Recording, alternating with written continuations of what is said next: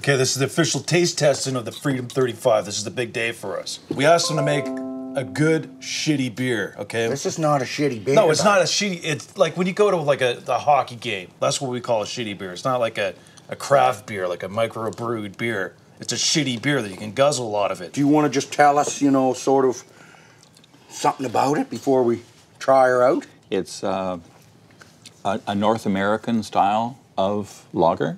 Beautiful color. Has some corn in it, give it a little bit of extra sweetness. Yeah. And it's 5% alcohol. And it's actually the first shitty beer I've ever designed. See?